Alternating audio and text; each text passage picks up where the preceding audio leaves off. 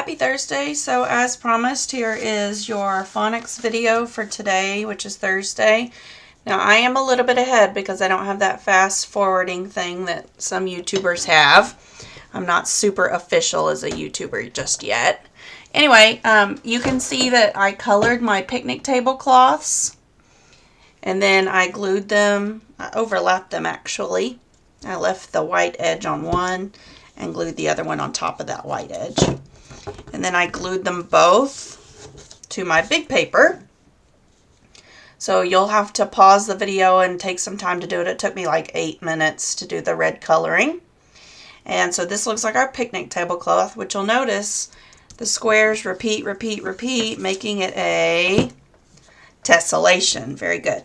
So you have just made a tessellation. So we did a little math with our phonics even.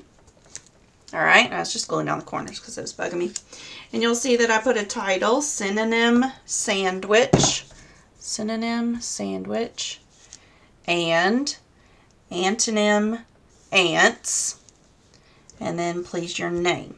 So go ahead and pause the video and take some time and get this picnic table on your picnic tablecloth on your big white paper, your title, and your name.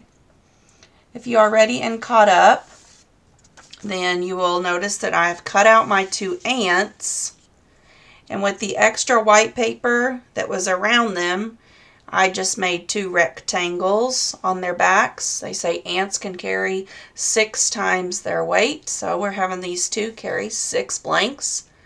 And you'll notice that I labeled them 1, 2, 3 for 3 words.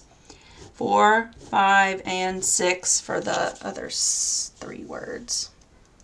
Okay, if you need to pause to take time to do that, that's fine. Again, just cut out your ants, and with the extra white paper, I just used the trash that would have been trash and made my workspace.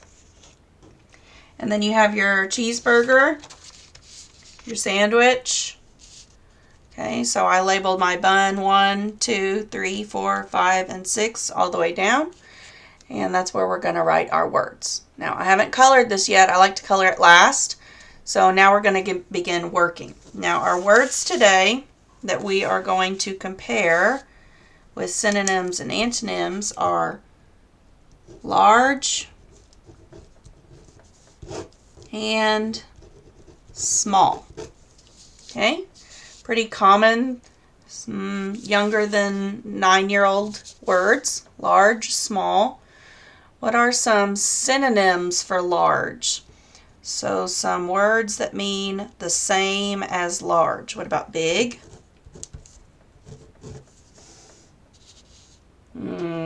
Giant. We are expanding our vocabulary here. Huge. Good. What about enormous?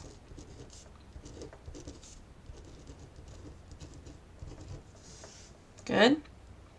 What else could we do with large? So if you have Google, you can Google synonyms for large. Let's see what we come up with. Google synonyms for large. Look at that. I got a whole list here.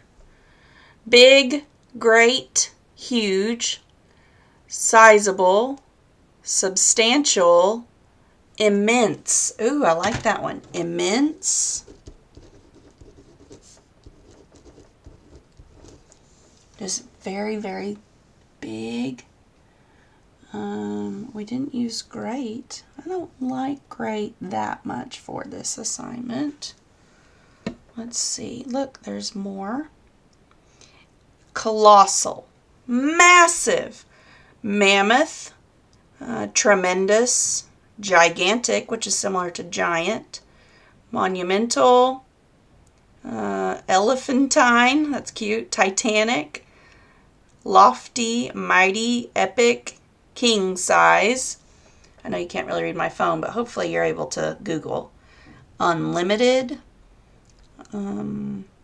Considerable, excuse me. Major. Humongous. That one sounds like huge. Similar there. Astronomical. Ginormous. Wow, these are some big words. Abundant. Plentiful. Bountiful. Overflowing. Okay, there are plenty of words there for you to pick from. So you get to pick number 6 on your own. If you want to pick something different than I did on 5, that's fine. I'm going to pick colossal. I like that one. Okay, now we're going to switch gears. Sandwich, it's a big sandwich. Our ants are rather small. So now we're thinking of words that are similar to small, because those are opposite of the large words. So synonyms on the sandwich for large and opposite words for large on the ants. So we need words that mean small. What about tiny?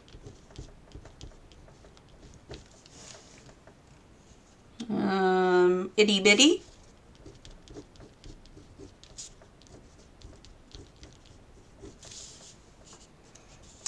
Wee. Little. Oh, there's one. Little. And then in the very same place I was on Google, and I'm sorry my screen is bright, I went all the way down and it said opposites. Small, thin, meager, scanty, trivial, and petty. Oh, that's pretty cool. So it gave me some opposites. So did I do small? Well, small is my core word. Thin, that means skinny. Meager, I like that one. Meager. There's also trivial. We can type in synonyms for small, or you can type in antonyms for large. Some of the suggestions are little, compact, portable, miniature or mini, minor, trifling, insignificant, trivial. Oh my goodness. I really like that miniature word. That works for me. You're welcome to use your Google to find your own number 5 and 6. Okay. My ants are going to invade the picnic. We'll have to figure out where to put them here in a minute. They possibly could go at the bottom or at the top if you want. If you don't want them to hang off, you could find them. Obviously, they're large ants, so you could write on there.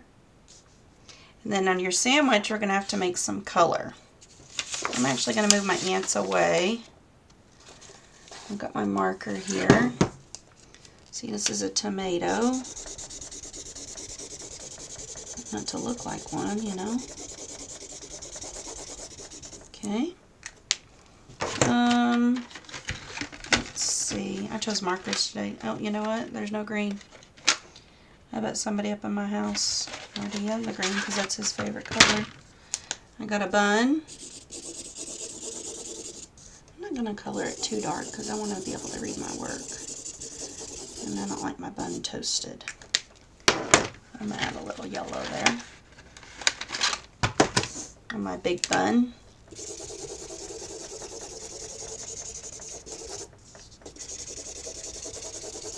My bottom bun, if you're using crayons, that's perfectly fine. This slice is cheese, so it needs to be solid yellow. Enormous cheese. This is your patty. That's why I didn't want to make my bun all brown. Now, if I color it completely brown, you're not going to be able to see my work, so I'm going to stay to the edge of my work there.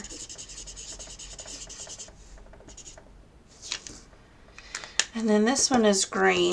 Let me see in this room if I can find a green. Here, green, green, green. I need you for just a minute, green. Oh, guess what I found. Probably is a dry green, but we'll take it. for the lettuce. Oh, it worked.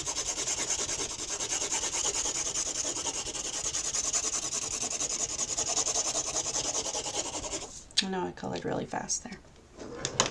Okay, so now you just need to cut out your sandwich and assemble it. You're really just pretty much cutting it out like it is. And then stacking the pieces on top of each other a little bit better than the space they currently have. Your cutting doesn't have to be perfect. The point of this project is not your coloring and your assembling, but rather your understanding of synonym and antonym. So an antonym is going to be the opposite in meaning from the word you're looking up or wanting to use. A synonym is going to have the same or a similar meaning to the word you're wanting to use. So synonym, same, antonym, opposite. And you were able to complete your phonics workbook earlier in the week, and hopefully that reviewed this topic for you. Alright, here's my sandwich.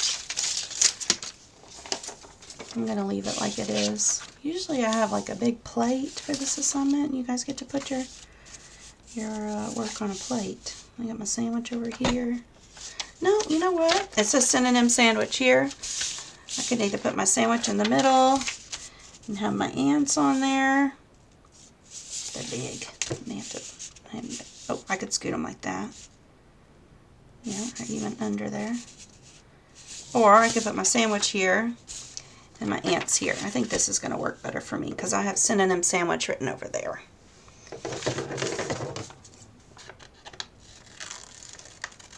So when you have a big project, sometimes you have to take a break from cutting or coloring and make your plan stand. And I decided that I do want my sandwich a little bit smaller. I don't want all that space in between. Nobody wants a sandwich with space in between.